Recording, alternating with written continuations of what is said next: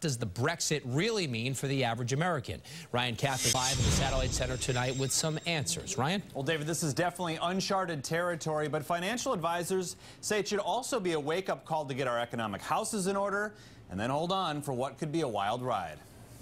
Most people are worried about the economy. They're worried about jobs right now, and these little shocks don't make us feel better. Coastal Capital financial advisor David Caruso has that right.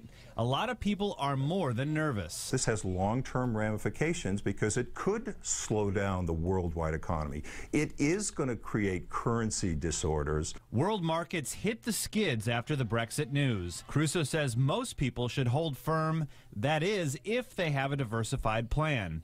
He says think of your money held in 3 buckets. With these buckets, it's short-term, intermediate term, long term. Short and intermediate term covers money you'll need in the next year to 5 years. That should be in the money markets, even though they're not paying much, and that should be in the CDs because you need that money. It's only your long-term money that should be in stocks. If you're investing in stocks and it's less than a 5-year time frame, it probably isn't a smart thing to do. Caruso says today should be a wake-up call for everyone to check whether their money is in the right buckets.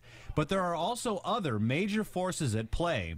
Trade will be affected, U.S. exports could be hurt, and if Americans are scared and spend less, the economy and jobs will suffer. So if we do slow down and there is a recession, it's going to make it more difficult. But it's not all bad. Interest rates will probably stay low, which is good news for house hunters and loan shoppers. There is going to continue to be more volatility than there has been in the past, and that's the new order that we're living under.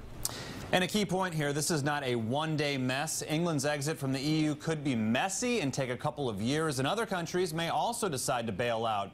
And with an interconnected world, we're going to feel it. So for those of us on this side of the pond, advisors say it's important to keep saving and diversify. Live in the Satellite Center, Ryan Kath, WBZ News.